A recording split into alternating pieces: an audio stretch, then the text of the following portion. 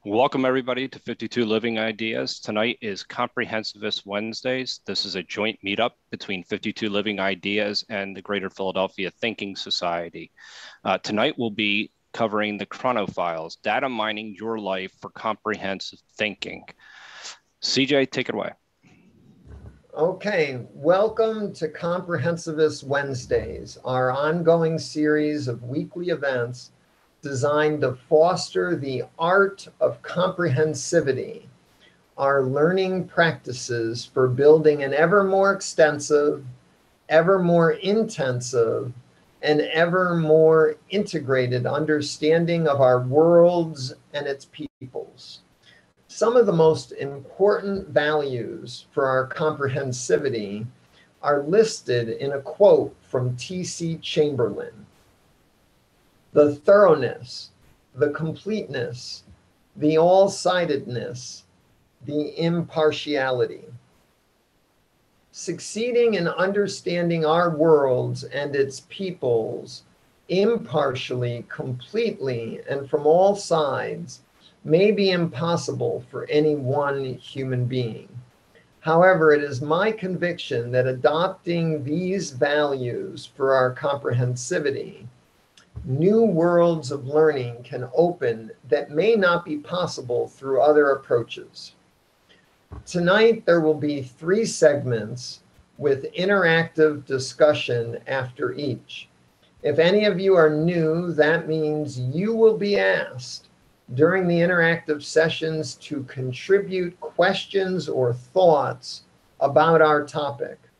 This is an interactive forum. Let's get started. Chronofiles, data mining your life for comprehensive thinking. This topic is based on a short 5-page essay, Man with a Chronofile, written in 1967 by Buckminster Fuller, who I call Bucky for short.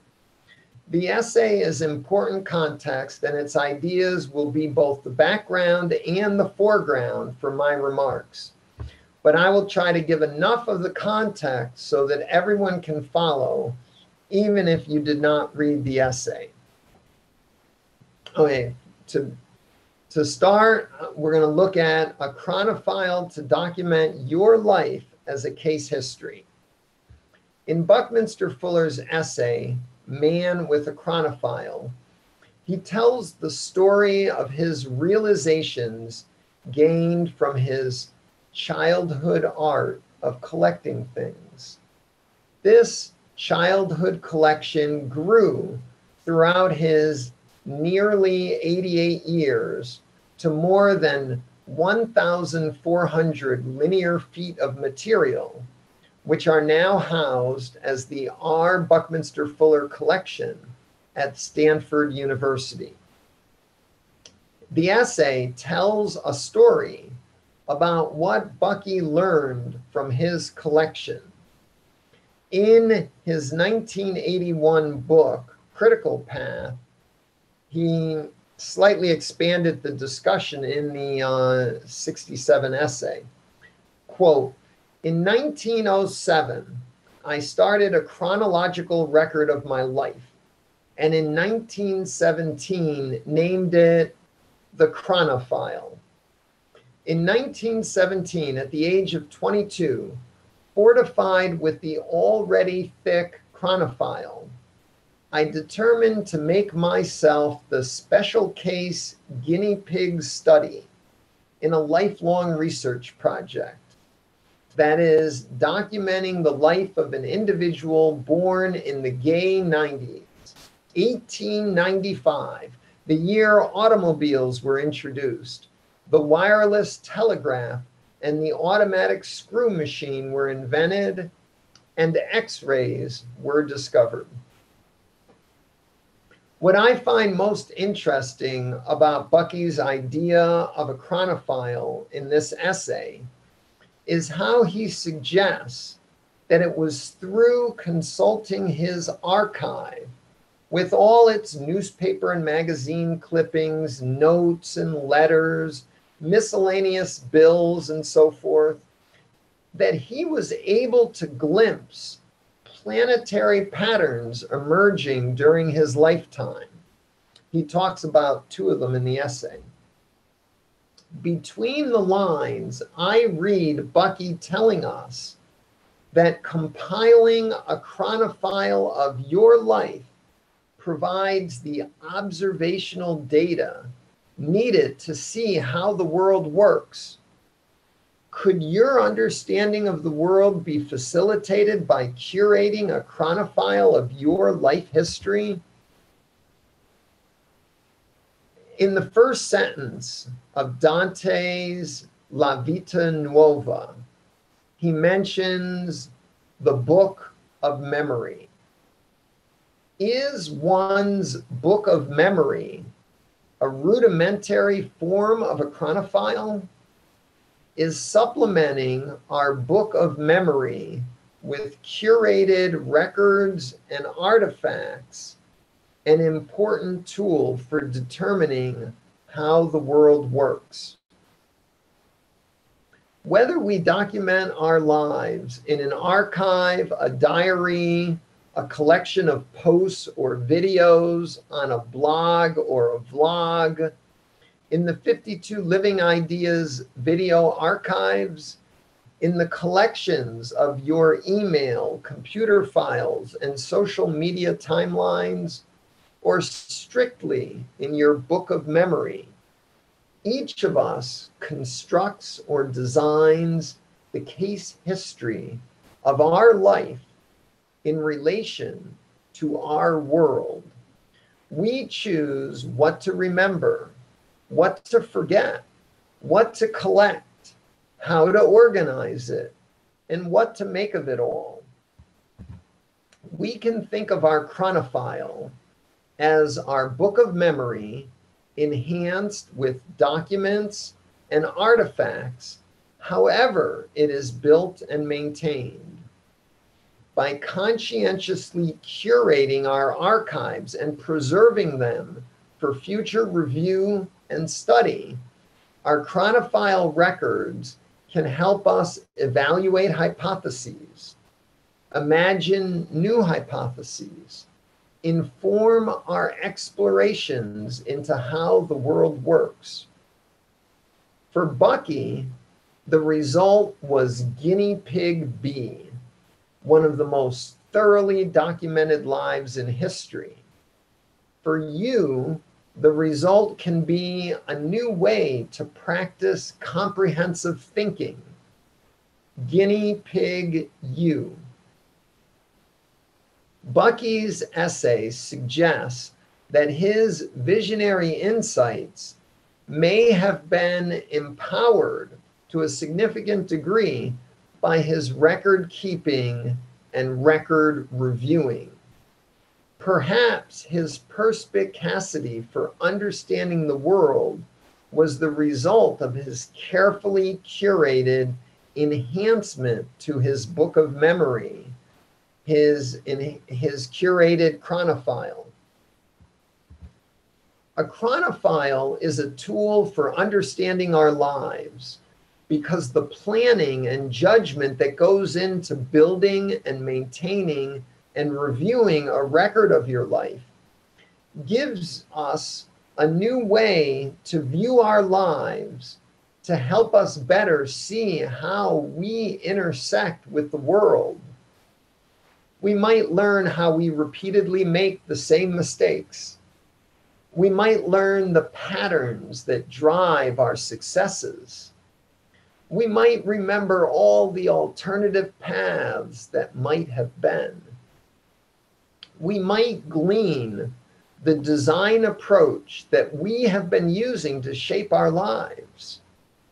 We might imagine how we can improve the design of our life and how we can track our progress achieving these objectives through our future chronophile records. A chronophile is also a tool for understanding the world. Each of us needs to understand the world we are thrown into by birth.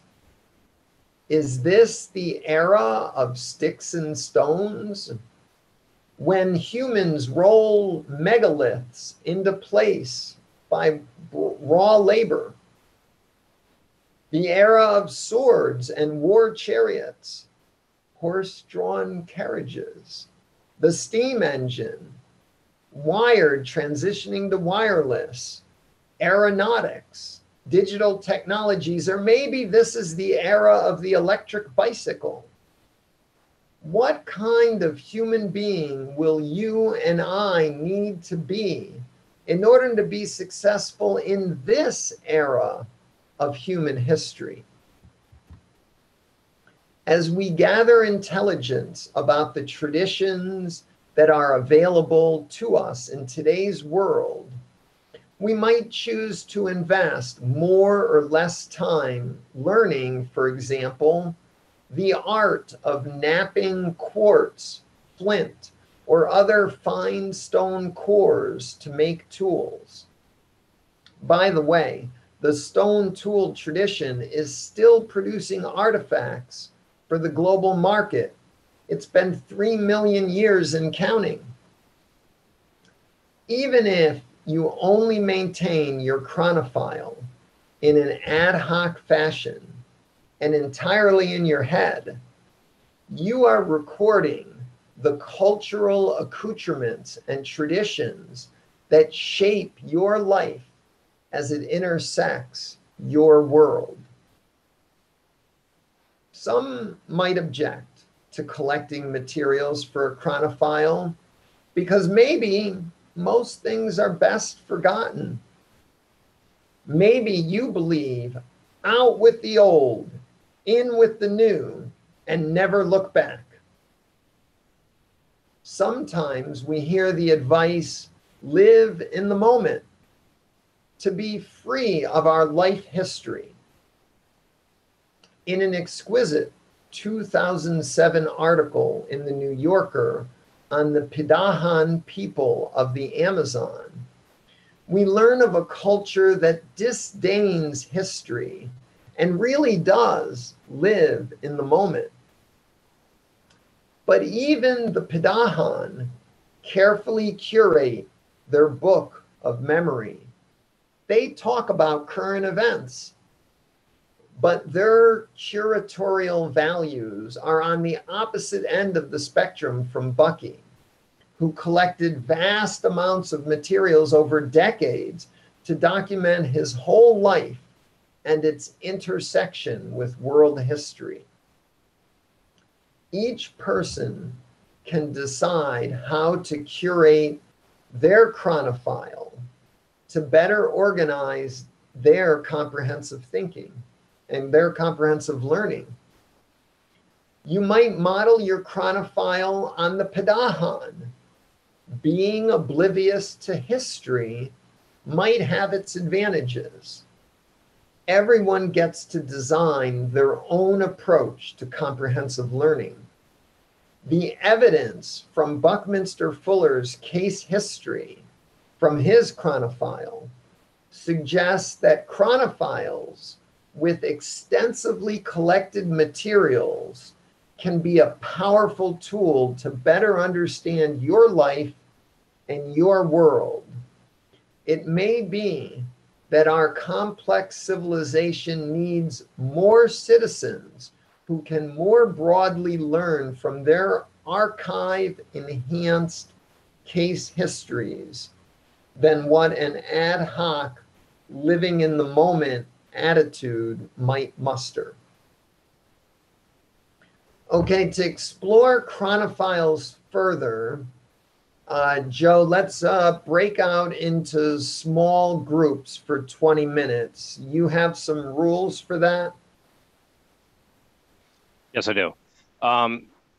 Folks, we're going to break out into rooms for 20 minutes. I'm going to make it around six individuals per room. Please give everybody an opportunity to speak and come back with your best questions for CJ, and we'll go through the questions together as a group. Do you have anything to add to that, CJ? The subject of this first segment was Chronofiles, the Book of Memory, organizing your life history as a source of observational data for comprehensive learning. So it would be best if everyone could share their thoughts. If you have any questions, share them with your breakout group, and maybe someone can help you refine the question or maybe even hint at some partial answer. And then we can come back in the whole group, go into remaining questions in some depth. So the breakout is a chance for each person to share where they are in processing this so that each of you can help each other make sure you understand it as well as you can in 10 minutes or 20 minutes. Okay. Folks, I'm opening the breakout rooms now. Almost, okay. I think we have a couple participants, unless a couple people had dropped off. Yeah, I think we're all back. Okay, folks, now it's time for questions. Please type exclamation point if you would like to ask a question. CJ, would you actually like to pose your questions to the group first, or would you like to wait? Yeah, why don't I start the Q&A? We want to hear your questions. In my breakout, there was a very interesting discussion, and some of the participants might want to focus what they learned from that into a question. And in your breakout, maybe you had a question, or maybe your question wasn't brought up in the breakout. You want to start the ball rolling. I have two questions that I want to put. We're going to collect a list of questions, Joe and I, all of your questions. We might not get to all of them in this first segment. We're going to focus on questions about Chronofiles, the Book of Memory, organizing your life history as a source of observational data for comprehensive learning. And then there's a second segment and a third segment, and some of these questions we might save for one of the later segments. But we want to get everyone's questions on the table right now. My first question, what value might supplementing your book of memory, that was this expression from Dante Alighieri's poem written in 1294, that you have a book of memory. And if you supplement your book of memory with thoughtfully curated chronophile, your own records, however you might do it, and I left it very open to interpretation how you might collect a chronophile, to bring your supplement your understanding of the world and how it works. So what value might organizing a chronophile have? And my second question is, what documents and artifacts, if added to your chronophile, might help you better mine your life history for comprehensive learning? So those were the main questions that I wanted to see where people are based on the provocation that was my remarks earlier. Joe, does anyone else have a question? So right now we have Sarah. Do you wish to unmute and ask your question?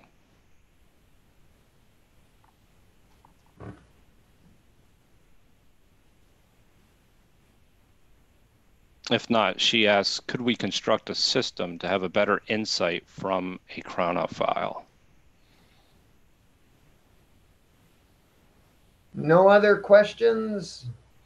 And I'm going to put CJ's questions in the chat, and we can kind of, okay, so we have one from Jeff and one from Maritza. Go ahead. Jeff.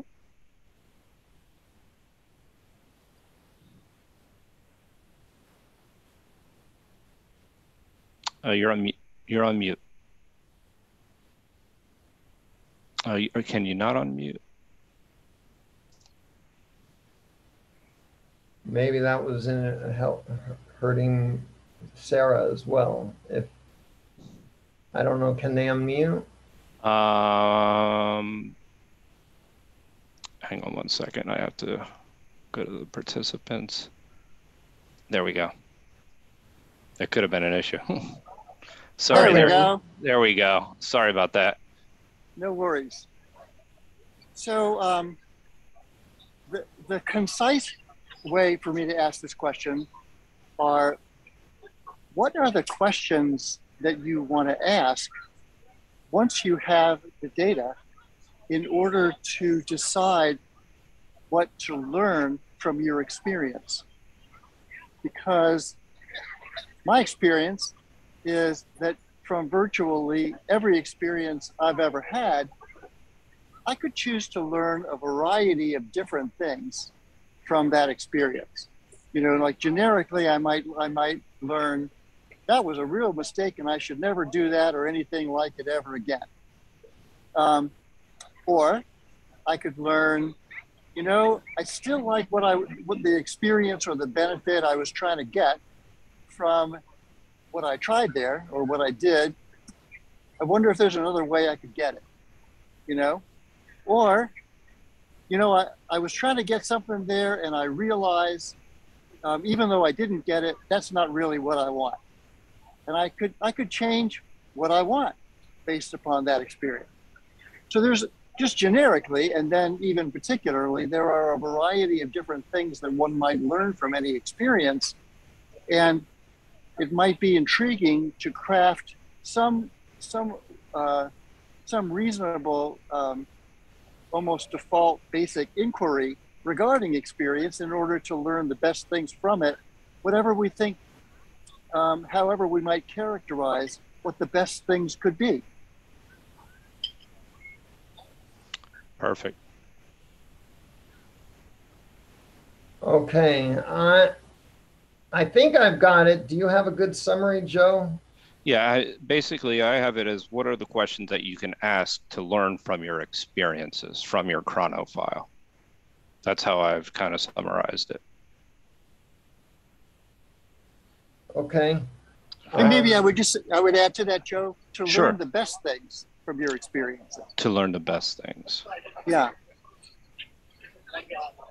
Because that begs the question, well, what do we think might be best? Right, our value system in that framework. So Joe, you want to invite Sarah to ask her question again? Yeah, Sarah, would you like to ask your question again? Since I had a little problem with the mute-ish button there. Yes. Sure. I was asking if there is a suggested system that we could use for those things that we hold on to, well, for the chronofile.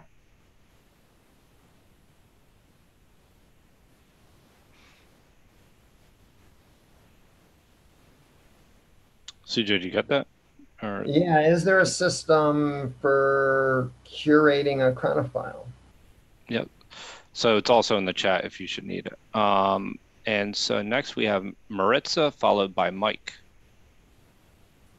So based on the chatter in my breakout room, I find myself wondering about a check. How do we, or do we need some type of a check system in place to help us determine whether or not we're spending too much time on our chronofile?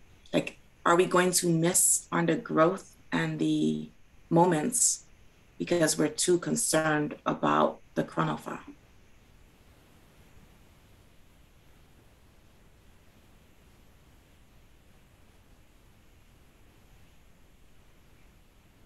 Okay, so how do we know we're spending too much time on our chronofile? Yeah. Yeah, that's great. You could end up spending all your time on your chronophile and not have a life other than in your chronophile. That would probably be too much. Yeah, you'd miss your point. So, next we have Mike, and then I believe Sanjay, and then I think Laura asks for a quick definition of integrity, if you could. Yeah, Mike? let's do that for second segment. I Okay. definitely want to get to that, but after the second segment. Okay. Some of these questions we might answer in the second segment as well, folks. Yeah, go, Mike. Mike, go ahead. What's your question? Life is an experiment. If you're going to conduct an experiment, you have to decide what data you're going to save and how you're going to organize it. Sometimes you're going to observe an event that only lasts for 120 nanoseconds. Mike, your question. What's your question? How do you organize the data, and how do you decide what data you got? And then when you got the data and you're trying to figure out what happened, so what should happen next, how do you interpolate and extrapolate to what that next data is? And how do you use that data? I love it. Thank you. Great. Then we have Sanjay. Can you hear me? Yep. Okay. So my question is around the central premise that the chronophile will help us to understand how the world works. And what I got out of Man with a Chronophile with Buckminster Fuller's article or essay, he was saying that the chronophile would help him to understand what changed in the world, not necessarily how the world works. So that's one part. And the second part is that if we are either supplementing or selecting what we're placing into our chronophile, aren't we in effect editing our interpretation of things? By filtering what we place into the chronophile, are we modifying what we get out of it? Is our bias impacting our chronophile?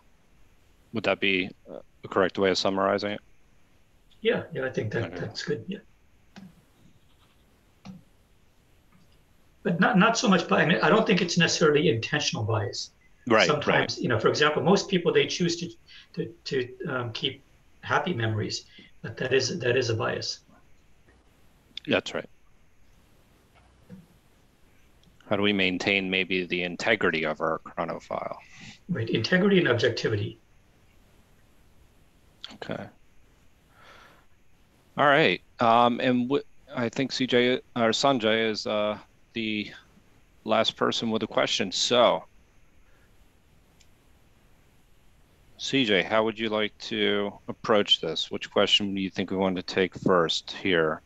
I really think all these questions are coming at the main issue of a chronophile from slightly different language. Sarah's asking about the system for curating or building our chronophile. Jeff wants to know what are the questions that you ask to build your chronophile are the curatorial guidelines. The question leads to, the answer to your question is going to say include this or exclude that or whatever. Maritz's question gets at, if we go too far into our data collection, does it affect the results? And so to my mind, these are all questions about the curation of a chronophile. Mike is explicitly asking about the organization of the data, the interpretation of the data. So that breaks into two parts. Maybe we should address that.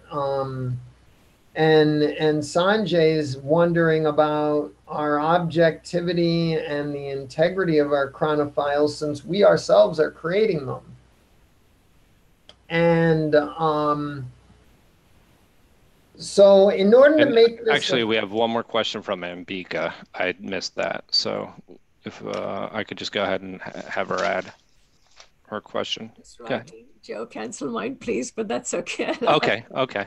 Now I was going to actually ask CJ how he develops and plans his, what inspires him, because my sense is one would create one based on what is inspiring to one and what appeals and one's own longing and the connections we make.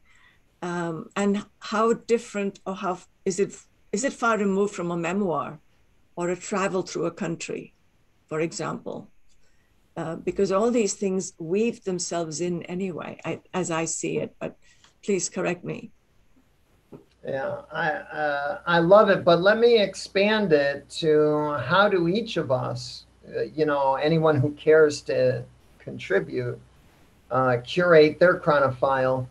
I would make the argument that we all curate our chronophiles, even the Padahan. Yeah. They curate it in their book of memory. They don't actually record things. When they build an artifact, they throw it out within 2 weeks because they want to live in the moment and they don't want to be burdened with, that model airplane I built when the people came in with their airplane.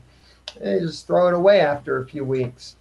I would keep it. It'd be on the mantelpiece, but everyone has their own curatorial guidelines.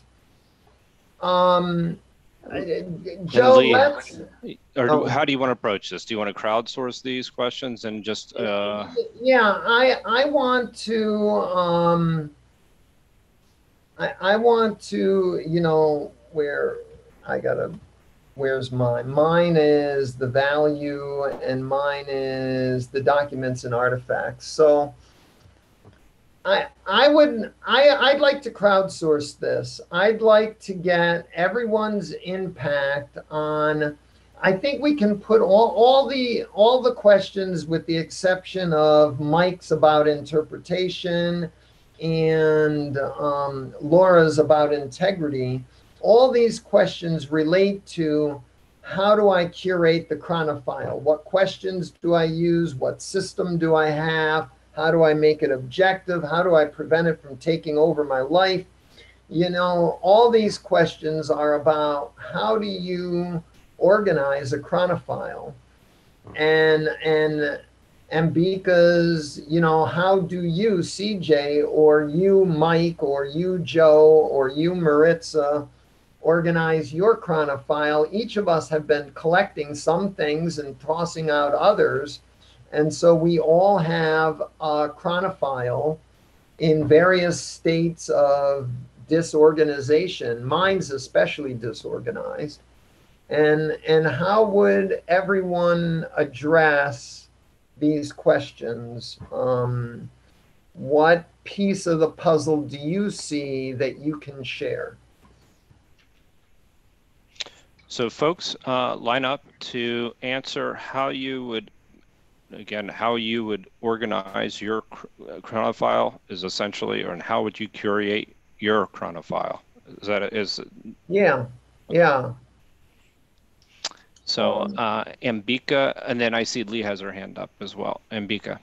So I'm in this very interesting process of having quit my job to clearing my boxes, looking for things, wanting to pack, and discovering things I'd forgotten. And I have 2 boxes of journals from when I was in high school and first college. And it's very interesting to see the things I was writing then. And when I started teaching, everything went down because you don't have time to develop your own writing and your own thinking. It was just, I wrote that. Wow, I wrote that. But our writing takes different turns because I've been writing and publishing poetry since then. But I open another box and what I thought was going to be my life's work, the whole idea of Prometheus, is sitting there like, damn it, where did I go? What happened? So I'm now putting them in different piles so that when I move from here, which I want to do, which is why I'm in and out of boxes, that I can start doing my new work. And this includes my paintings. I just bought all these boxes today, and I have not cataloged anything. And it's very challenging to do all these single-handed and pack at the same time. And now what's next? So how do you organize your work? That's really your own thing. No one can tell you how to organize your work. It's what you resonate with. You want to look at your poems? Here they are. You want to look at your stories? You want to look at what you created, what you dreamt about? Because time is fluid. Even though there is a linearity, time is also fluid. And we see that in our dreams. And I don't think there is only one way to organize a chronophile unless you want to be absolutely chronological. Then you have it. But if you want to go back and forth because connections do arise, then you discover something new. I think it's really your own creative process. And what an idea that you loved 10 years ago, you may be indifferent to it now. It still has a place there, but maybe you discover something new and wow, that comes back to life. So I don't think we can be so mental about it, but we just need to tune in and connect. And I think Forster said only connect, but I think it's just such a lovely process. I mean, we are thinking about all these things while taking a walk, then and now and this, the partition, what Mom said, and how would I do this differently? That's where I am right now. So this is very interesting, but the process is your own. No one can tell you how to do it as I see it. I can seek guidance, say, okay, now CJ, I've done this. How do I get out of this muddle? That's another creative solution. Thank you. I just wanted to share this. That's lovely. I want to interject. Bucky emphasized that he had a chronological record, but he also felt the need to have some things in subject files. So he wasn't as religious as the name Chronofiles suggests about putting it in chronological order. And me personally, doing it strictly chronological, I mean, my God, I'd have to correlate my email files with the photocopies of my sent letters with, it just can't be done in one linear chronological record unless you're fastidious to all get out and don't want to have a life beyond organizing your chronophile. Maritza's concern. Yeah, Maritza actually wants to respond, and then Well, Lee has her hand up. Lee, actually, so let's let Lee go. Maritza, then Mike. Actually, and I have an interesting response too. Okay. I used to do the quantify about the. I recording all the comedy shows, a lot. Mary Tyler Moore, I Love Lucy, and Saturday Night. I usually recorded the one is more fun. I mean, more funny, and so easy to. I recorded it and I listened to it. I that time I believe that I can understand the American society.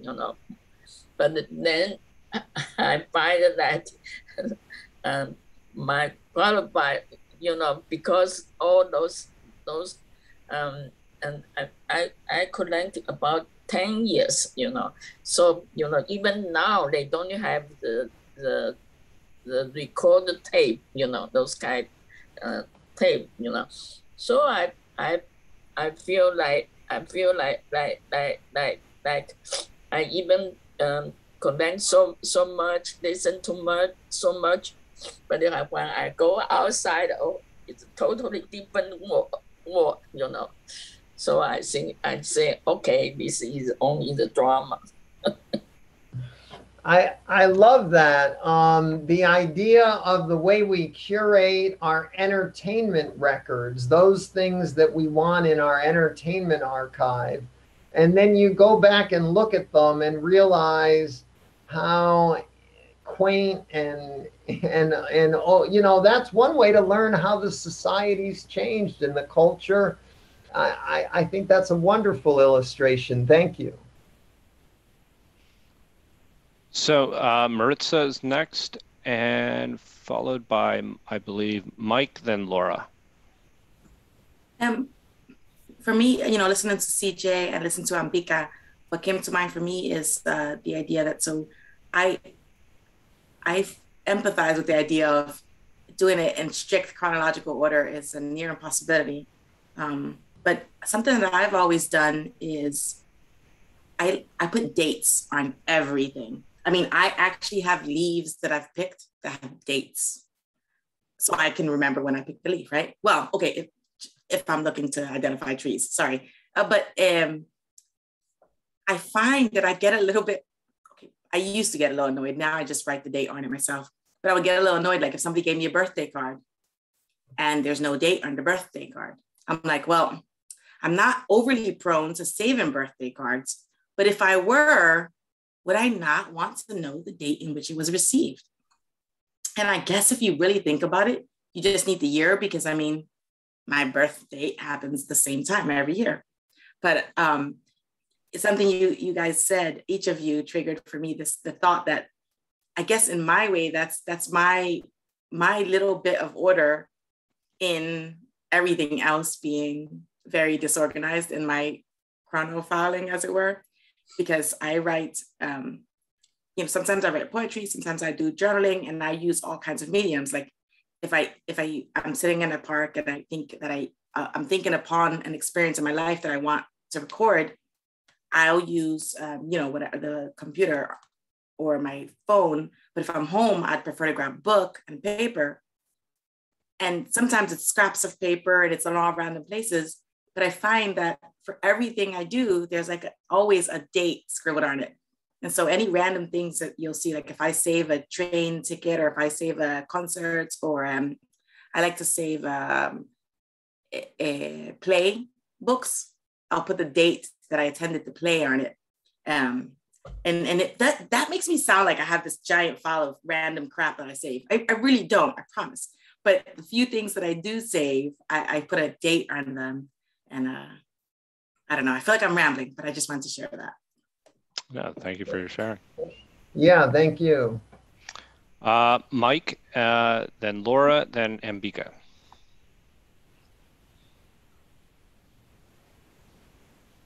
Well, I'd like to go down this rabbit hole of trying to say that life is an experiment and how you instrument that experiment to gather data. And then what do you do to gather that data, and then you find that you didn't gather the right data, and how do you extrapolate to related data, or how would you perform the next experiment?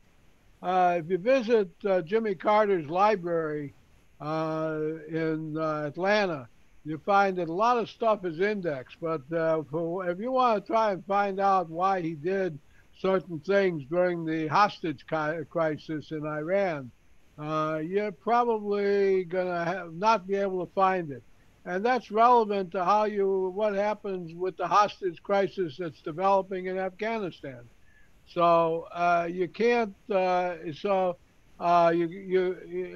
a situation where the data is not there, but you got to make the best of the data you got. And if you don't throw data away, but try and organize it and index it. And you can't index it until you have the problem in mind that you're trying to solve of today's world. So the best way to index it is to index everything. Have a network database, or do something that that everything is tied together. And until you do that, just organize everything by date. And so the events in my life that have worked, I've got journals, I've got calendars, and they're indexed in chronological order. And when I want to try and find something, it's an experiment to go in and create an ad hoc meta index of what I've got. And it may be that I don't have what I need, and I got to go interview some of the other participants in that experiment to try and get where I want to be. What? So you never have enough data, and you never have it organized enough. But you need to keep enough that you can do those experiments and those thinking games, those thought experiments. So I think Mike brings up a very important point here, and actually I'd like to get your thoughts on this, CJ, really briefly, is that, you know, what's noted in the Buckminster Fuller article, and I mentioned this in our breakout room, is this idea of where he captured the distance between Cambridge and Boston and the decrease in time in a train. And one of the reasons that caught my eye is because lag and the relationship with time is such an important value in a lot of the things that he assesses. So I think a thing that we can kind of come to here is to really, what are the values that we're looking for? That's Bucky Fuller actually knew what he wanted: stability, economics. He looked at everything across the board. He really he had an idea of what he was what he was capturing in his data, so that he could counter some Malthusian type of thinking that would that would show how life was going to be in 20, 30, 40 years. But he had a value system, so he wasn't caught up in the data. I think that's a really important point, and Mike's talking about that, and it gets to Jeff's question as well. How do we get to the best questions? And I think it's through a value system. What do you think? Yeah, I think your value system affects your curation. I mean, I gave the example of Bucky as this, over-the-top collector, and the Padahan is a people that, throw everything out that's older than 2 weeks, because why would that matter in today's world? We only care about this moment.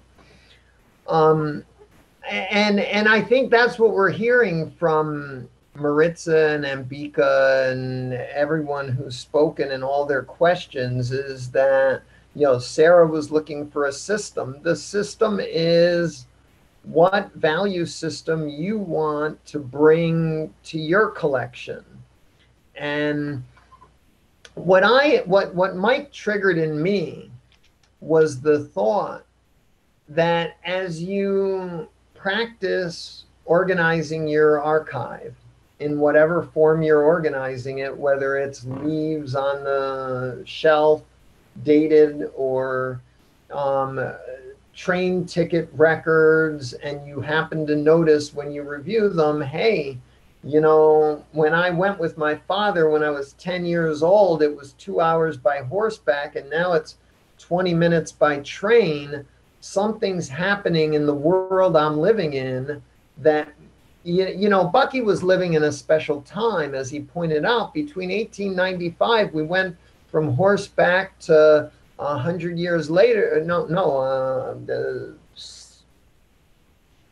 74 years later, we're on the moon. I mean, something dramatic happened in Buckminster Fuller's lifetime, going from horseback to, NASA travel through space. It was an incredible period of time. And other people talked about it, of course, other people noticed, but Bucky had his Chronofiles so he could record it. I'm sorry, I missed the point I was trying to get to from Mike's. What Mike inspired in me was the thought that as you wrestle over time with your collection, your curatorial values may change. You may suddenly realize, why have I been throwing out my birthday cards? you may suddenly realize, why have I been keeping my birthday cards? You know, your curatorial values may change. And, you know, I wish I knew the answer to Sarah and Sanjay's and Mike's and Jeff's questions. What? All we can do, I think, is talk among ourselves and try to develop the art of chronophile record. You know, what surprises me about this topic is that there isn't a course in university, how to maintain your life's archives, that decades of practice from art historians, museum curators can come in and inform us. Most of us get our curatorial practice from our parents, or you know, maybe we keep a diary or journal or something, but it's happenstance. And we don't talk about what are the options and what value might come from someone like Buckminster Fuller, who really gathered from a wide variety of sources data that he collected and integrated, that over his lifetime started producing insights. And yeah, and so Laura wants to get in, then Ambika. We're running a little bit short on time, so I do want to just, if you keep your comments very short, but I do think we'll get to this in the next segment when we talk about principles, if that's where you're going. I'm assuming you are. And if we get to principles, I think we could start to hash out how the curation process works, even how to eliminate some bias in that. But Laura, then Ambika, but briefly, so that we could then get to the next segment. Laura, you have to unmute. Yeah, don't forget there are people who do library sciences who could help you a great deal in this process of all the things that you're talking about. And I'm sure you could hire students who would be very happy to help you, you know, put together any kind of chronologies and, you know, indexes and things that you could go on a computer and find all the information you want, you know. So I think that all could be done in that, you know, if you're willing to pay somebody to help you out. But I think library sciences could be very helpful in that arena. So I think there are courses available for what you're talking about.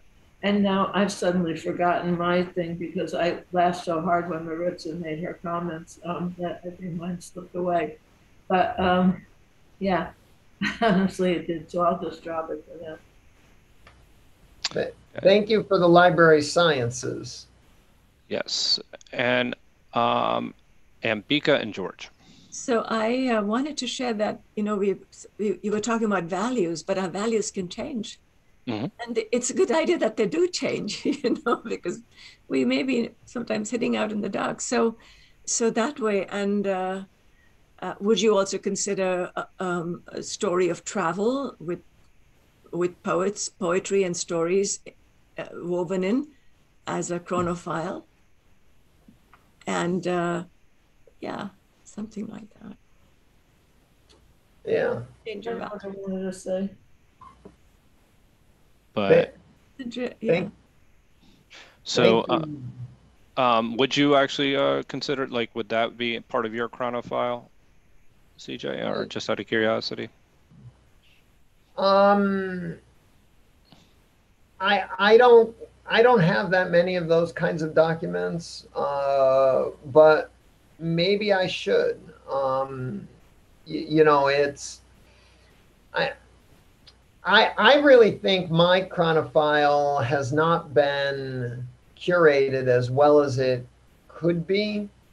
It's very hard. You can spend an infinite amount of time, and my problem has been I keep thinking of ways of doing it that I don't have the time or money for. And so then I just throw up my hands and say, you know, let me put my nose to the grindstone, and then I don't have the records I need.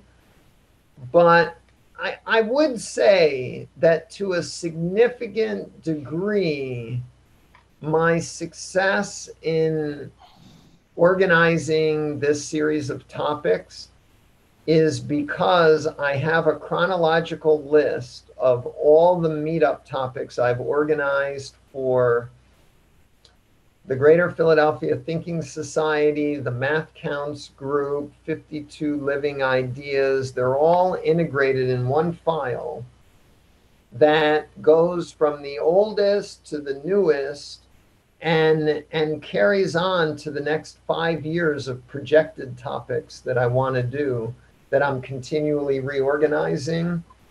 And that tool has been very effective for me in organizing a lot of my thinking. So I do think that whatever you keep as a archive will significantly strengthen your capabilities, abilities, and understanding.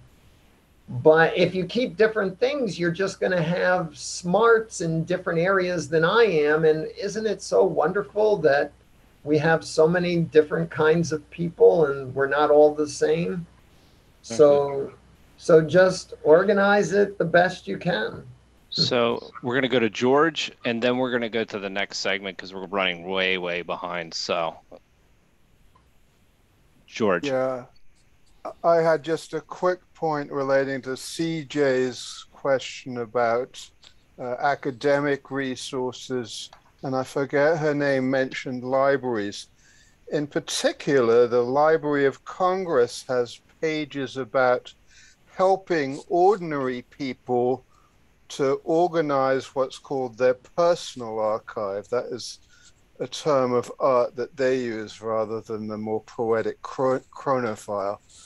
I just wanted to put that out there, that there are all kinds of resources available to help ordinary people, you know, just organize. They've got photographs and physical media like leaves or photos or theater ticket stubs and so forth. And there are tools out there to help one learn to just incrementally catalog and organize and create something more structured out of what you already have. Thank you. That's very helpful. Thank you for that. Yeah, thank you. Okay, the second segment, I'm going to go a little bit into another trajectory and talk about the omni-integrity of universe. The connection is, what more can we learn from Bucky's Chronophile essay, the short 5-page essay that I linked to in the event description and in my essay that surveyed this subject. Near the end of Bucky's essay, he reminds us of his definition for universe: the cumulative aggregate of all humanity's non-simultaneous experiences.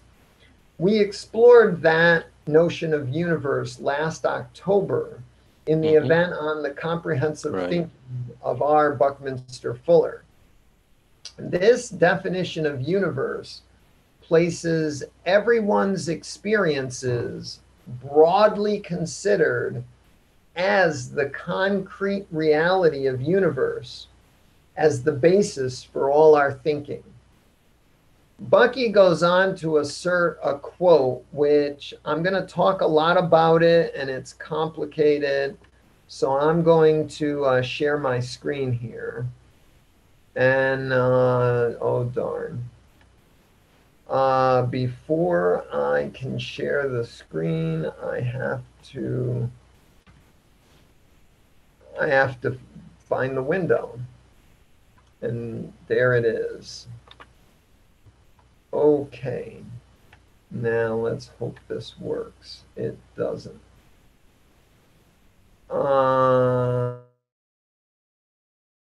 I'm going to try again. CJ, I think it just did. There you go. Right.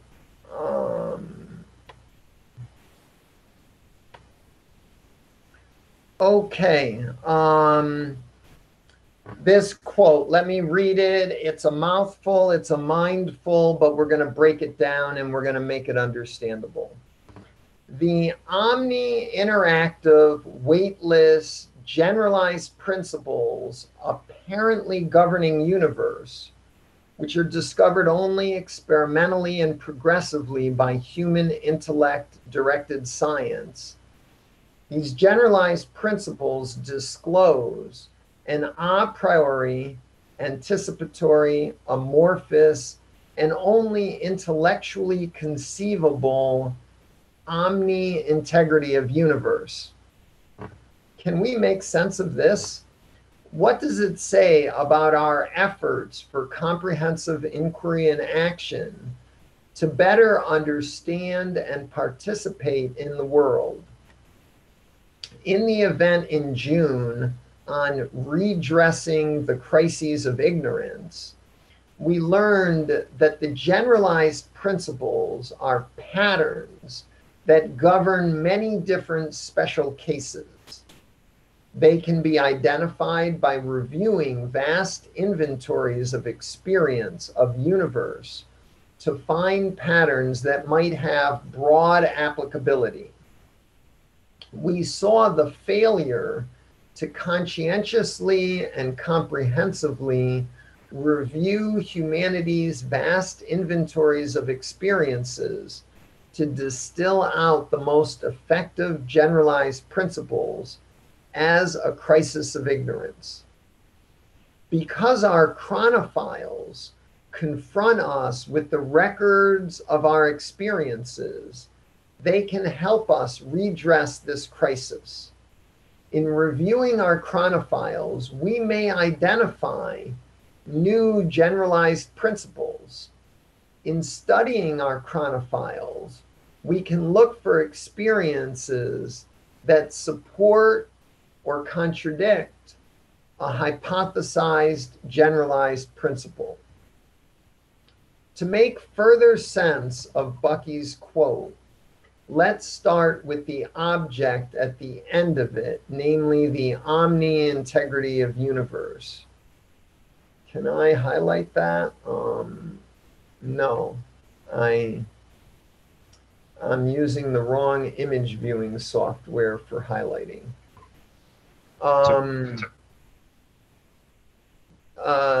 So the prefix omni-integrity of universe means all. Creatively interpreting Wiktionary's entry for the word integrity, I discovered that it means adherence, wholeness, and completeness. It's one way of thinking of integrity. In the event in August on shifting perspectives and representing the truth, I define truth as the coherence of a perspective or hypothesis with those experiences and beliefs that justify it. With some creative inspiration, we might interpret Bucky's omni-integrity to be an adherence to all the truths of all the generalized principles in all humanity's experiences, considered from all perspectives as a complete whole.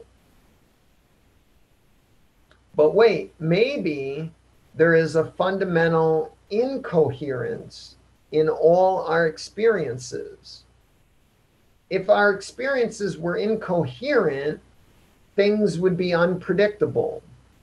There may be no patterns. There may be no principles, no truths. Maybe we live in such a world and we delude ourselves that learning is even possible. But then we look at the principles of reflection and refraction of light as disclosed by Ibn al-Haytham. We look at the principle of gravitation and many others, and we are struck by overwhelming evidence that there are reliable, generalized principles. So maybe there is a coherence, an integrity. Is there an omni-integrity, or is it just a small integrity? Our civilization is so complex that sometimes we all experience feelings of fragmentation, incoherence, and incomprehensibility. We may wonder if the allure of an integrity of universe, of a coherence of universe, might be illusory. The event last December on the value of multiple working hypotheses suggested that we ought to organize several hypotheses to better assess our questions. This question we're developing here is the root of any science, of any knowing.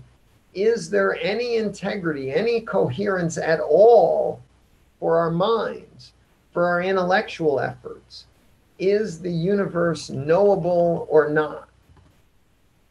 Here are three possible hypotheses.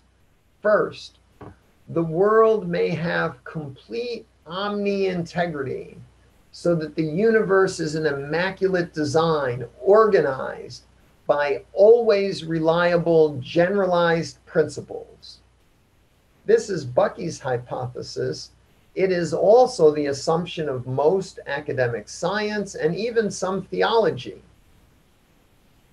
But a second hypothesis we may take is that the integrity of the world is only partial. Principles may always only have limited applicability. They may change whimsically due to some god or gods, or a principle like fundamental randomness that interjects itself, or fundamental chaos. This hypothesis, the second hypothesis, gives us a world of miracles. It's the occult world of magic, or it's the world of God playing dice, like in some popular interpretations of quantum mechanics. This view is favored by some academic scientists and some theology. A third hypothesis is that the world may have no integrity, no coherence at all, and is therefore fundamentally incomprehensible. All learning is a delusion and nothing meaningful exists.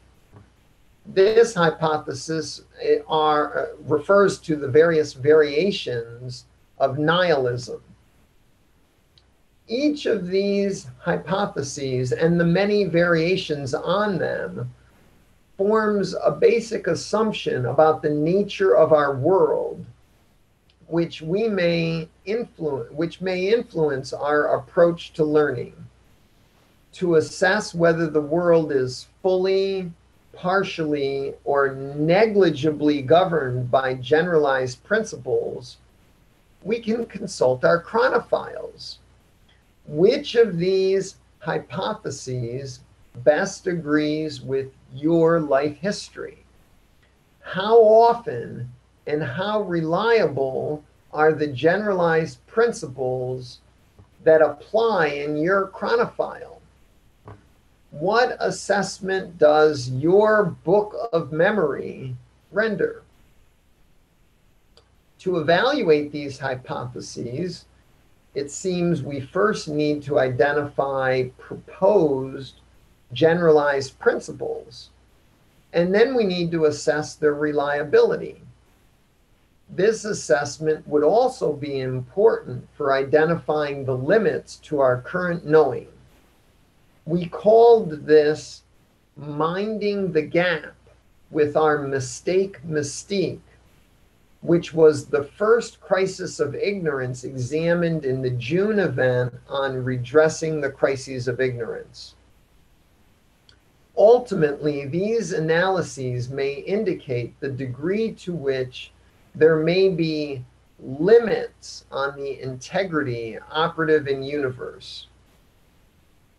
Now, to get back to this Bucky quote, let's consider how Bucky's adjectives clarify his thinking about the nature of the generalized principles, which he says are omni-interacting and weightless. Principles are always conceptual, and so they're weightless. Moreover, principles all interact with each other. In his book, Synergetics, Bucky called them omni-interaccommodative, suggesting that they coordinate cooperatively so that all contribute. And that suggests that they are non-contradictory.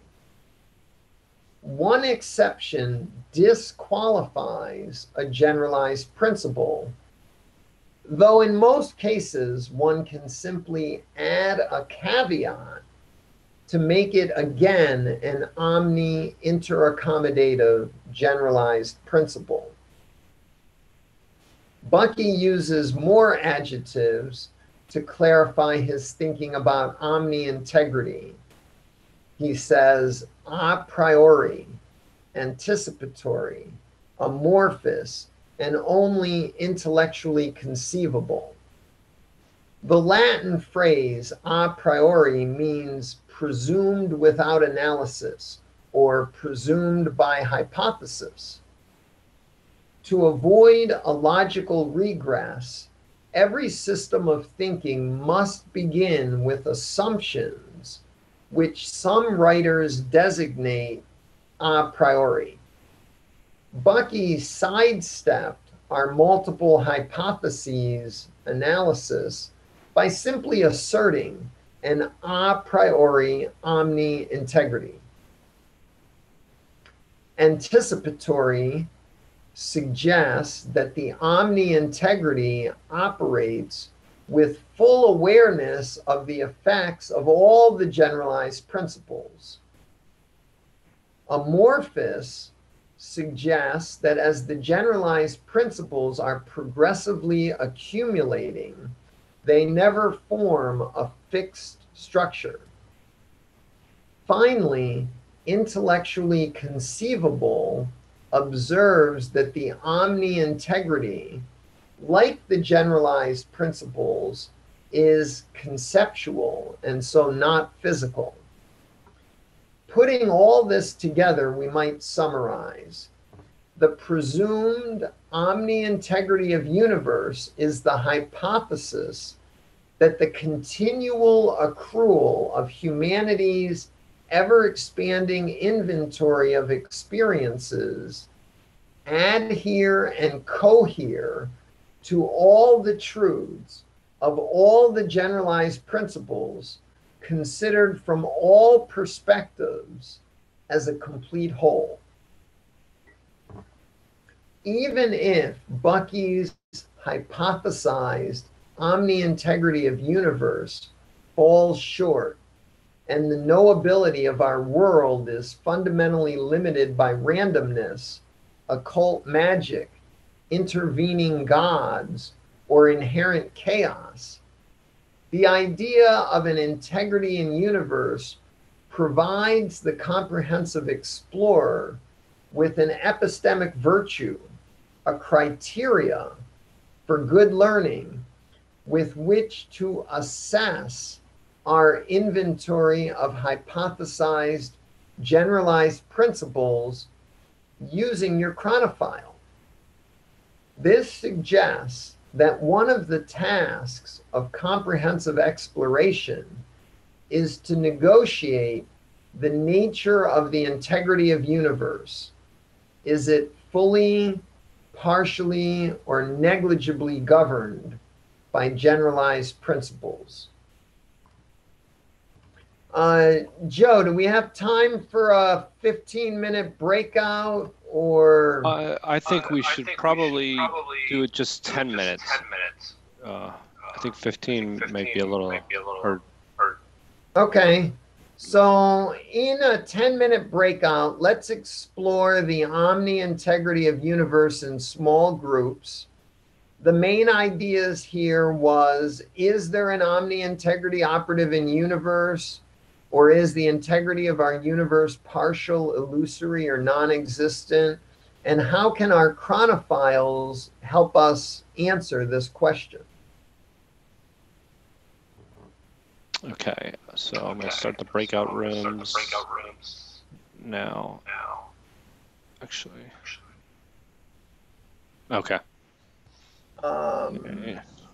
So would you like to post your final question to the group, and then we'll crowdsource some answers, and then, or do you want to take any final questions, or take some of the questions that we received before that? Yeah, I definitely want to do Laura's question from before. We don't really have time. Well, maybe we have.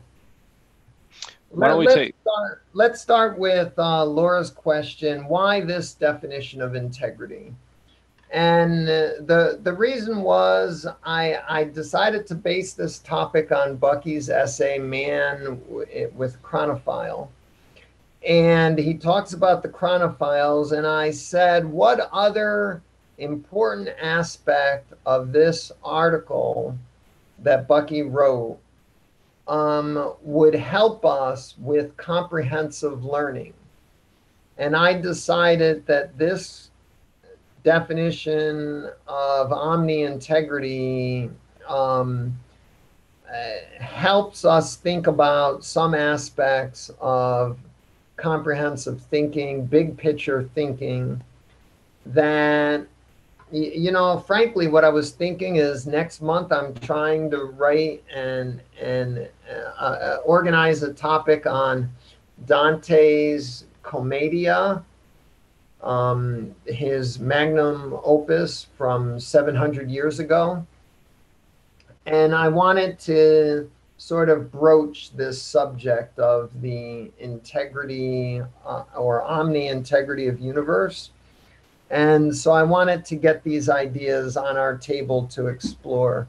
They're a little subtle, and in my group, I think we made some progress, but it's a challenging subject. And maybe it needs more meetups, but we're going to do our best tonight.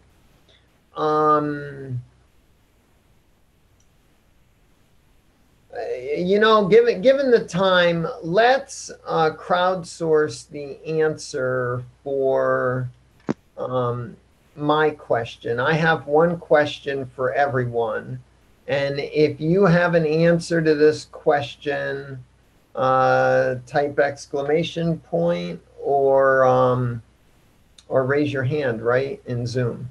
My question is, do you find any evidence in your chronophile, in your record-enhanced book of memory, for or against an omni-integrity, you know, this sort of coherence, this sort of omnipresent collection of generalized principles?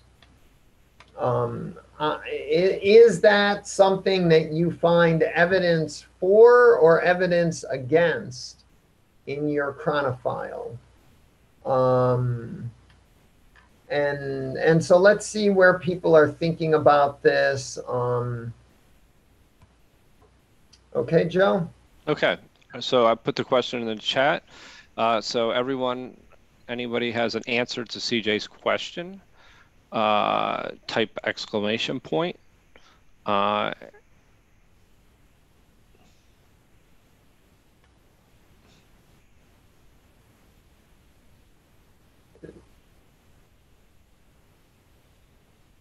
Okay, doesn't seem like we have any takers. Okay. Oh, Ambika, thank you. I'm supposed to have left, but only the idea of our interconnectedness that always shows up. It seems to be a thread in my work. So you find evidence for it? I don't know if I've looked for evidence, but it feels like it's all around. Yes, maybe also where I grew up, and of course the poetry. It's the poetry. Does it make it to an omni-integrity? Is it all integrated, or is it just some sense of maybe to some degree? I don't know how to measure some degree, but it feels like we are all interconnected. You know, stock market falls here, it affects the rest of the world. Look what COVID has done. But beyond all of this, the sensibility of the human heart and the human soul. And when we look at poetry, there are all these connections no matter where you come from. The transcendentalists, the Indian poetry, the romantics. I mean, everybody who connects with nature, for instance, speaks that way about nature. And so we are part of it. Unfortunately, we've separated ourselves terribly and have created illness and instead of a wholeness. So yes, this is the evidence. And I may also share that a lot of people were so excited about gathering and writing anthologies about COVID, and it was too soon. How could you just straight away start talking about all the bad things? It's not a good thing, but I think last year people didn't know as much as they know now. So some of those things, yes. Well, what a great question, CJ. Thank you. Evidence. See, when people smile, that is evidence. Well said. Thank you. Thank you. Thank you, Ambika. Then we have Maritza, followed up by Kevin. I see evidence both for and against, CJ. I don't think it's a either or. The idea of it's all the word all used so many times in the definition when we're looking at the omni-integrity of the universe. It gives me a little pause because it seems to demand such a strict adherence. It seems like it would be setting me up for failure if I were looking at my Chronofile Enhanced Book of Memory. Could I say with certainty that I was in fact recording with full integrity? We all have biases. You know, we're human, we're all fallible. So is there some room in this definition for a good faith effort, as it were? In my discussion that we just had, we brought up the word, and Joe's probably sick of hearing me use this word by now. Sorry, Joe. That's intentionality. The importance of intentionality would be my vote for where I see the evidence for this definition is if we answer our question of, is there room for, honest faith effort, by looking at it and saying, well, do you approach everything with intentionality, the intention to be, in adherence to all the truths of all the generalized principles in all humanity's experience, right? If we're approaching that with intention, then I think that's the evidence that one can use and shine a spotlight on. Or because if not, then we may fall prey to our own and our society's biases. And there will be no wholeness that way if we're not aware of it. Great, thank you. Let me see if there's anybody else. I don't have anybody else, CJ. We have Kevin Ramirez. Oh yeah, sorry about that. It's okay. Like we were talking in the chat, if I guess in a way to let go of everything that we record, in a way it could be described as detachment, in a more spiritual sense, especially everything that's dear to us or traumatizing to us, especially that's the ones that we, I guess, like to get rid of, so we can. But again, Bucky would say that, well, I guess with the defects also of society, you get to have a view and make a point and try to change that defect into a positive. But I guess to be in that level, it's in a way to also let go of one's ego and all this other aspects of ourselves that keeps us from advancing. But to me, it's like everything that I mean, in a way, for him, it happened to be a positive outcome. But it could also, and this is something that Mike has said before, which I also brought it up in the chat, that how do you determine if you're actually recording what's true? If you have a problem, a defect oneself in their cognitive perspective, so if we're recording something that's not true or wrong, how do we make sense? How do we know if it has a value, if not a destructive outcome?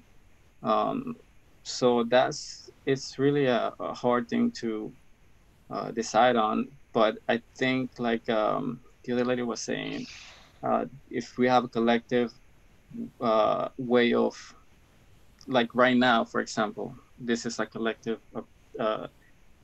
place for ideas, so we throw all the rights and wrongs so we can make up a better choice, a better way of thinking, a better way of living. But it's like, I'm pretty sure everybody in this group or many other philosophy groups would say, how come this group is not why isn't this lesson being taught around the world? But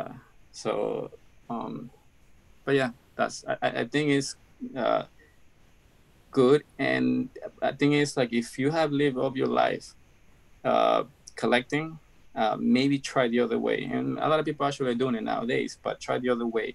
Forget everything that you know, and in a way reborn yourself. But it's I think a back and forth kind of thing. You have to try both. Okay, great. Thank you. Thank you. And then we had George. Thank you, Kevin. Very good comments. Yes, thank you. I've actually gotten more new perspectives out of everybody else's contributions. But I was thinking of the relation to my omnibook, to the extent that I have one. Let's kind of call it a distributed system, to put it charitably, or a heap, to put it less charitably. But in my attempts to look at the omni, the everything, the universe, and see integrity there, I wonder if I'm also as much projecting my chronofile onto the universe as much as looking at the universe and processing that. So for instance, with my background, I see mathematical patterns everywhere. But when I learn a new piece of math, then I see a new pattern. And was that already there and I didn't notice it, or am I projecting a new pattern? And from some of others' remarks here, I'm now wondering, well, maybe the integrity of the omniverse isn't some kind of mathematical structure. Maybe it's a poetic structure. That was pretty much my extent of my thoughts. I love it. Thank you. Oh, okay, Joe, is there anyone else, or should we go into segment 3? There's nobody else, so why don't you go ahead and go into segment 3? Okay, that was a great workout. Just very brief remarks, trying to connect chronofiles and integrity in our comprehensive exploration. the epistemic virtue, the value of integrity, coherence, and this sort of weaker omni-integrity I've been suggesting here. It suggests to me that comprehensive practice ought to strive to attempt a holistic integration of all our experiences and all our hypothesized principles in our private thinking and in our thinking with others. As we review and study our chronofiles, these scientific notebooks for our comprehensive thinking, when we do it alone and when we do it with others, new gestalt insights might form, creating meanings that may integrate some or all of our experiences and principles. Integrity as our value for integrating all experiences and principles may be seen as a guide to help us drive our meaning-making process, forming wholes of new gestalt insights. It may also be seen as a guide to forming a whole as the output of our comprehensive explorations. The wholeness in the process and the wholeness in the outputs of our comprehensive practice was the subject of our September event on the whole shebang. The videos are on YouTube if you missed it.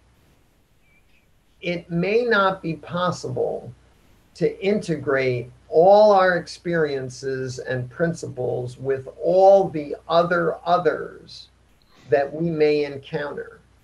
But setting integrity as a core epistemic virtue aims our exploration toward a comprehensive understanding of the world and how you and me and everyone else participates in the world. That, I think, is the objective for our comprehensive inquiry and action. Putting your chronophile, your document and artifact enhanced book of memory in order can now be seen as a crucial prerequisite for the practice of comprehensive exploration. Joe, I was originally intending on asking a couple of questions. We may or may not have time for crowdsourcing these, but let me throw out these questions, and if someone wants to react, we'll decide if we have time. Sure.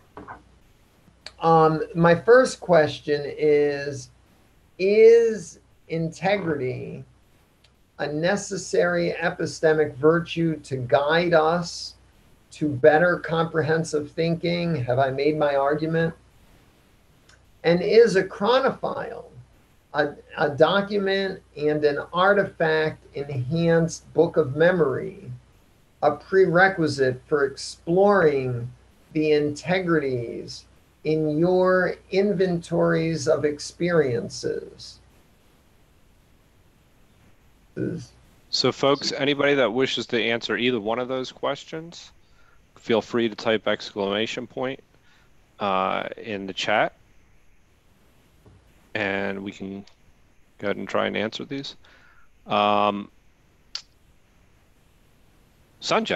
thank you. Yeah, let me try to answer both of them. And again, this is obviously my perspective. So, I mean, as far as integrity, I think that's a essential virtue. And I'm assuming that what CJ's question is specific to guiding us through our comprehensive domain, a comprehensivist way of being. And I think integrity is I don't know if it's the most important, but it is one of the more important aspects.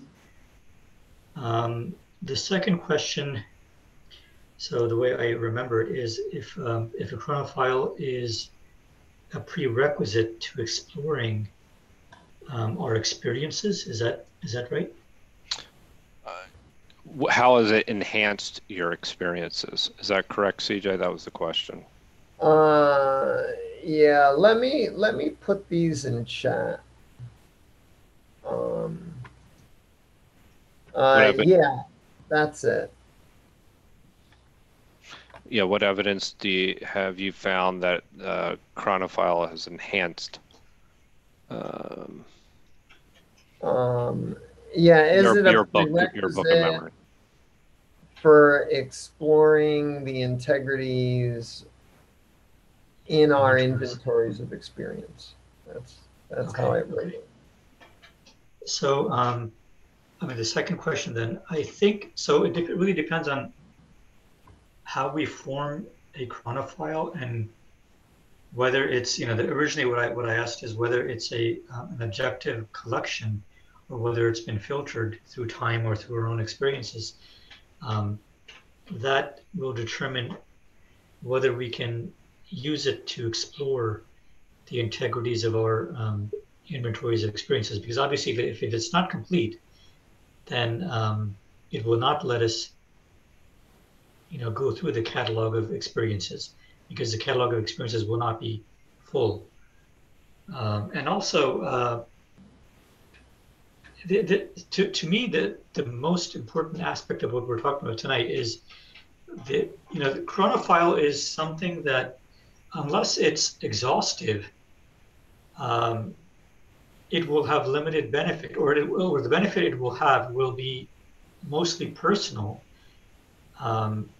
rather than helping us to understand, personal in the sense of emotionally personal, rather than helping us understand structurally or historically what happened in our lives, events in our lives. So I think the most important aspect of the chronophile is it has to be as close to exhaustive as one can make it. Mm-hmm.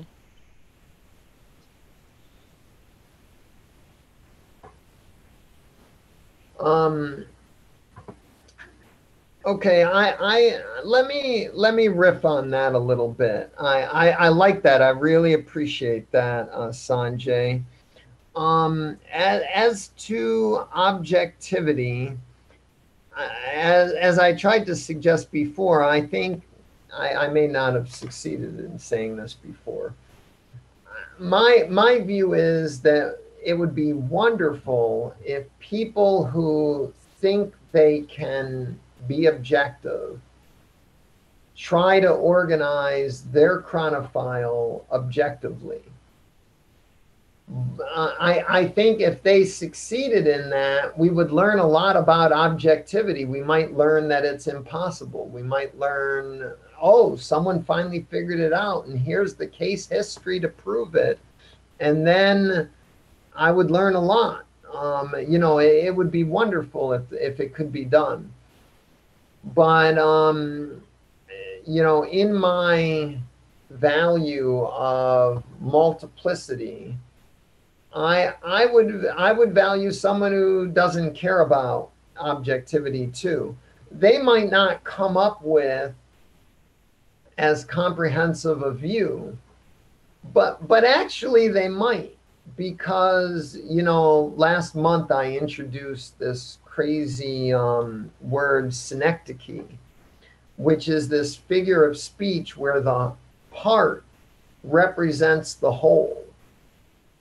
And so synecdoche is sort of a poetic gesture where we can look at a part and refer, suggest, gesture toward the whole, even though we're not being comprehensive about it.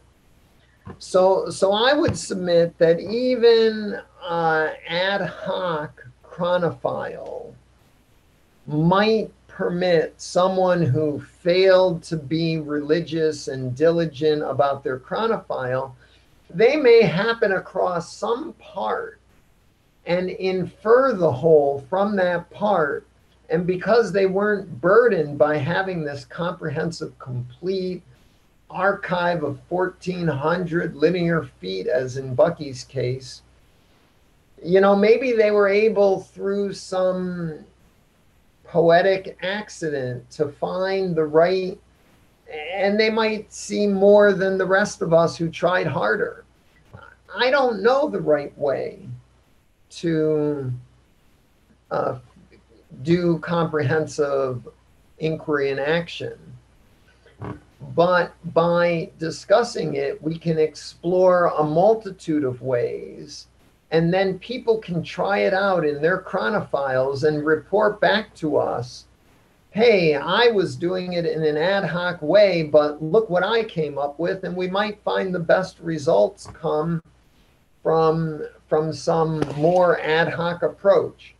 Or maybe Sanjay's intuition is right, and I personally, you know, seeing Bucky Fuller's success, think that a more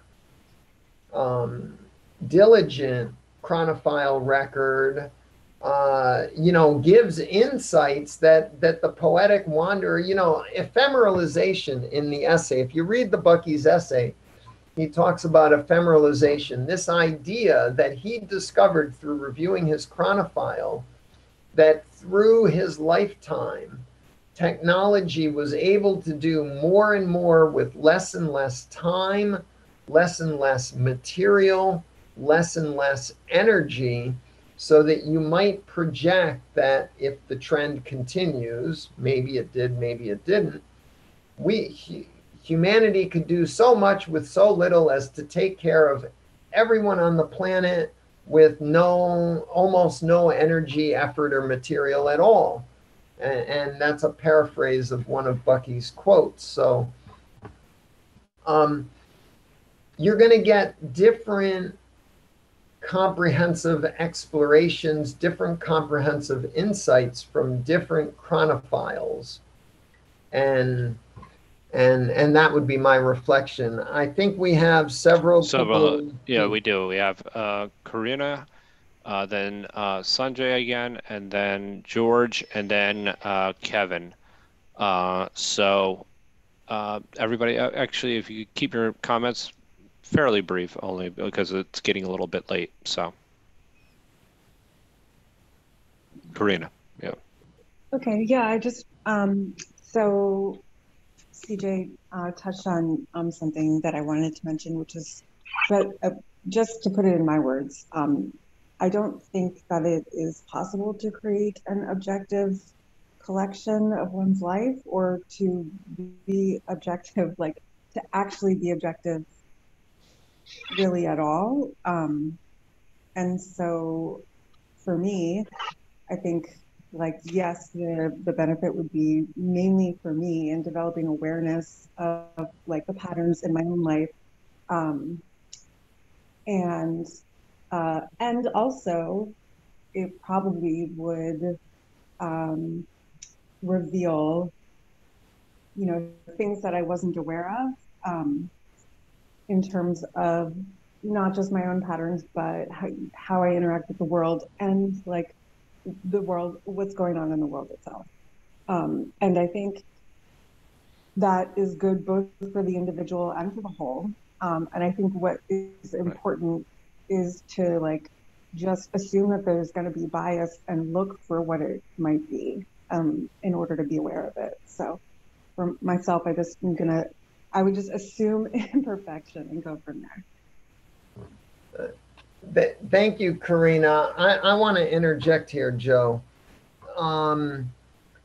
Karina, I think you're right. If we define objectivity in the usual American, probably actually all of Europe and maybe even Japan, I don't know. The Western world seems to think, I've been taught, that objectivity is sort of this ability to see the underlying reality from a independent of the observer kind of way. And I would agree with you, that's impossible. But can I suggest an alternative definition of objectivity, one that I think you might recognize as a legitimate use of the grammar objectivity? Another way to think of objectivity is what is my objective? What is my intention? When we look at objectivity from the point of view of my objective, I could design a chronophile with my curatorial values, and then that chronophile would represent my objectivity, my intended objective following these curatorial values for whatever reasons I might have. That would be another way to think of objectivity. Thank you. Then so we have Sanjay, George, and then Kevin. Yeah, I just wanted to add a little more. I mean, so I agree with what CJ, you and Karina said earlier, right? So objectivity is complicated. There are more than one definitions of it, and I'm not sure if my definition is more Western or more Eastern or somewhere in the middle. But to me, when I made the comment, it was more around that theoretically objectivity is possible, but most people cannot. You know, practically most of us cannot do it. But there is a version of it which is where we basically take anything and everything, any and every piece of information that crosses through our lives, and somehow we have it recorded. And in the digital world, it's a little more easier to do that. Though again, it probably will end up with something as Bucky ended up, that we know that he didn't have every single thing in his life in his chronophile, but he had the things that he happened to be able to touch, and then he was able to place them in his chronophile. So again, it's not about having 100% objectivity. That's pretty much impossible for any real person. And that's also why I had that other version where, based on our emotional experiences, we can have a chronophile that is meaningful to us personally, emotionally, rather than providing an objective view of the universe. That's too difficult. Thank you, Sanjay. With that, we'll go to George and then Kevin. I just wanted to respond to the chronophile having to be intentional and full of integrity and objective and impersonal. The world is actually full of wonderful unintentional chronophiles. I can think of one example, which is in Philadelphia or in North America and probably in other parts of the world. When they do archaeology, they can find a cistern full of things that people discarded that they considered to be worthless. But now, 100, 200 years later, we can look at that, and that gives us an image into those times that isn't even the objective image that they might have wanted to present to us. Another example I would give, which was more intentional, would be the Paston letters. Almost 100 years of family correspondence from the late Middle Ages. Very personal, very biased in their perspective from being gentry and merchants and so forth.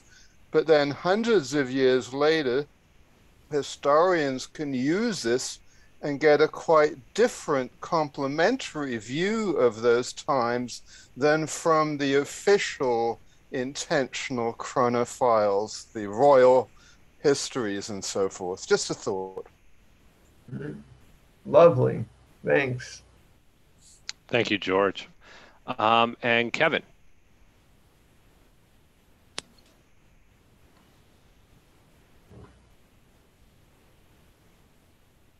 Yeah, sorry about that. About the one question that you had asked, that can it be done? When you talk about being able to be objective, and I, like I said, I had mentioned about that other book about that French, and I'm sorry for not knowing the facts, but where he actually let go of everything, that he's pretty much let go of the ego, and it's the one thing we all carry, pretty much all the time. But again, in those rare scenarios when you can let go and just be true and state the facts, not without being pretty much, again, it's like you have to not be yourself to describe yourself. Nobody knows you better than yourself. So at that point, you let go of all the restrictions that can not have you write the truth. And writing the truth, for most of us, I guess, it's what keeps us from doing that, I guess, in a way. But if you have a goal, to be more of have a general principle, if anything, that's your goal, for example, right? So, integrity, for sure, should be one of the main principles of oneself. But again, we're so caught up with, and if we're thrown into this world at birth, into a place where that's not being taught, but yet you have to discover it as you get on and on, and just as you get on in life. So we discover that, and now we're in this place where, like you were asking, can it be done? Can we let go of our ego that we've been brought up by everything that surrounds us? So even if it's true or false, we have to develop ourselves, and like that Miss Lee has said about we are ourselves because of our past. Again, it's like starting from scratch. So yeah, I think it's possible, but it's a sacrifice. That's it.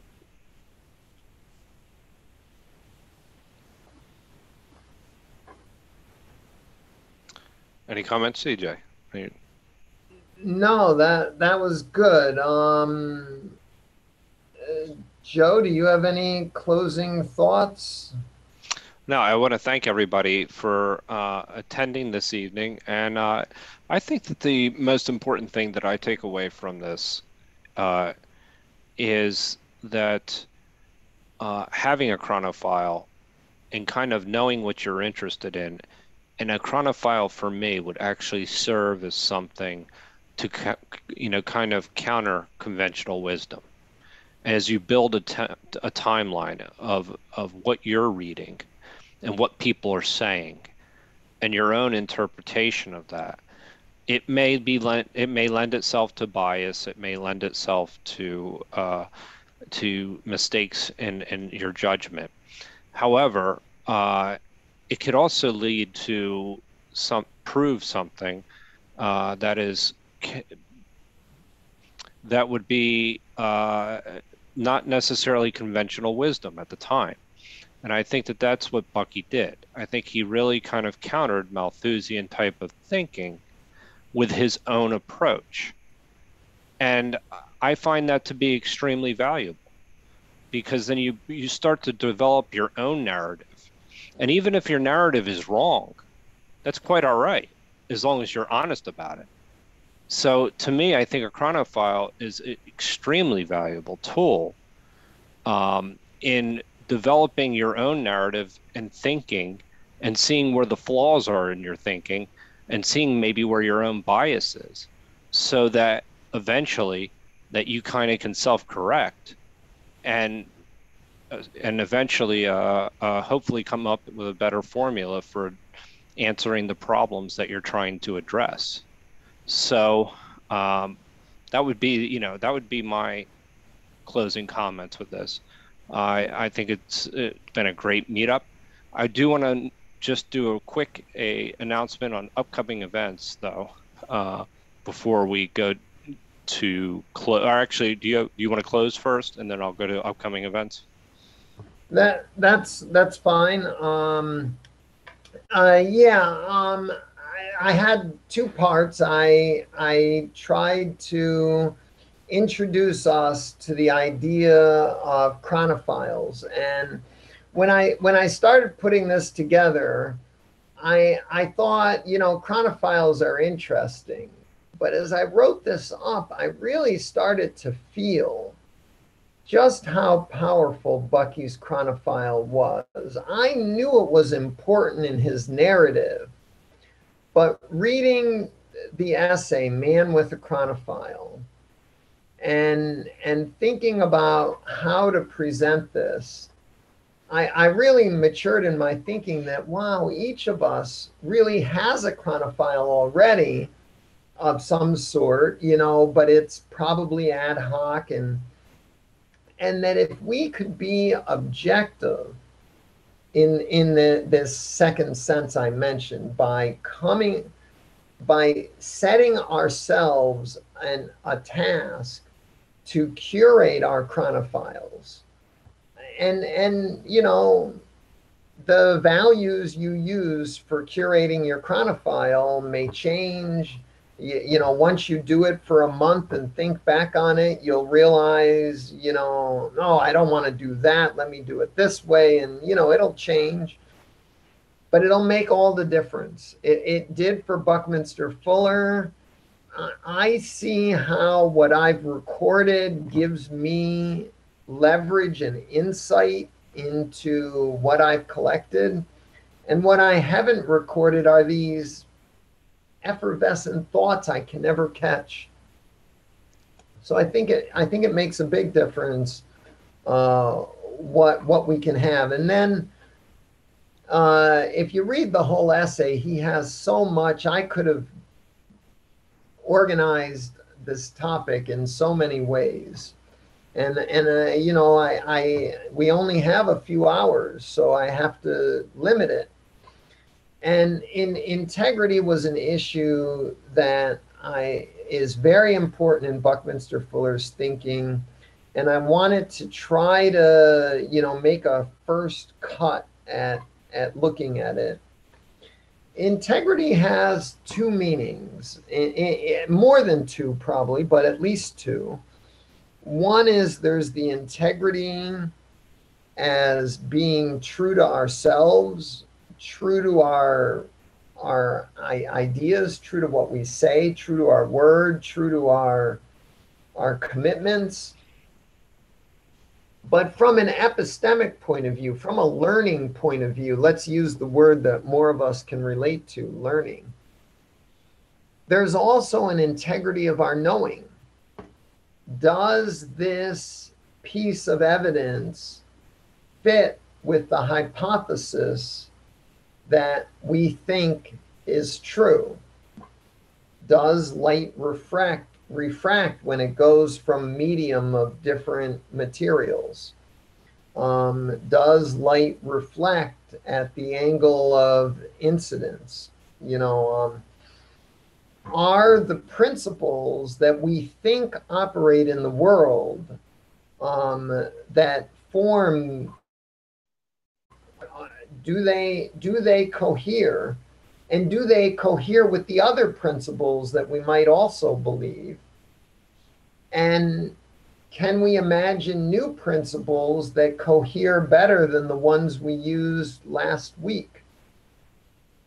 So integrity and chronophiles, you know, kind of show each other as tools that we need for comprehensive exploration. Let me leave it there, and I'll be back next month with thoughts on Dante's Commedia. That's going to be a lot of fun, actually. I'm looking forward to that. Yeah. Folks, we have some upcoming meetups. Tomorrow, we have the Future of Leadership. I'm getting an echo. I don't know. But tomorrow we have the Future of Leadership. How can we keep moving forward together with Jeff Nugent? And that is at 7 p.m. Tomorrow evening. Friday we have Flow the flow of thought, the book Flow that we're covering. That's part of a series. Chapter 7, Work as Flow. Then there is another joint meetup with the Asian philosophies. They're covering Neo-Confucianism and Neo-Taoism, and I really hope to be able to make that one. And that's being hosted by Jason, who hosts our Taoism meetups on Tuesday evenings. And Sunday, one of the most exciting series that we have going on. It's with the Center for the Study of Digital Life. China retrieves its qi and leapfrogs the West, and at the three spheres. East, I don't have the whole title out there, East, West, and Digital. So those are the upcoming meetups, and that's at Sunday at 3 p.m. And that's every Sunday for the next few weeks. That it really is one of the more exciting meetups we have coming up. We're also covering the Design Way on Monday. I believe we're covering section 9 of the book. I'm not sure, but I think that was the section that we'll be covering. And so I appreciate everybody coming this evening and look forward to seeing everybody again soon. Thank you, everybody. Thanks for your comments.